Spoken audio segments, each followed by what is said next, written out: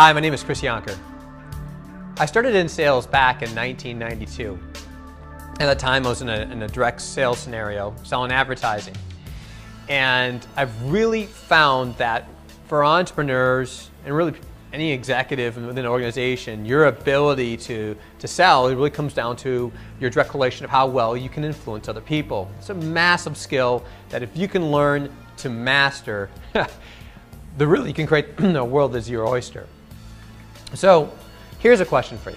What's the number one reason why qualified prospects do not buy?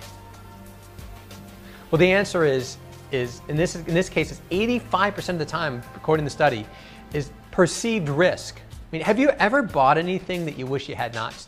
I mean, who hasn't, right? I mean, everyone would be raising their hand on that. Of course, I've bought something I wish I had not.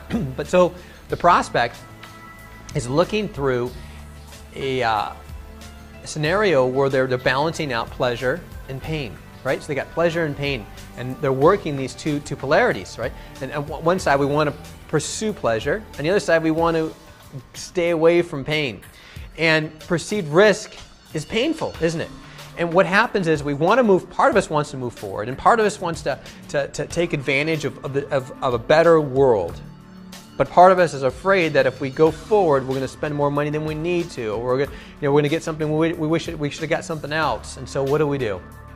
In most cases, the prospect does nothing. They sit still and they come up with objections. They spin them out and they can't get off center. So what you can do in a sales situation is become the lowest risk provider.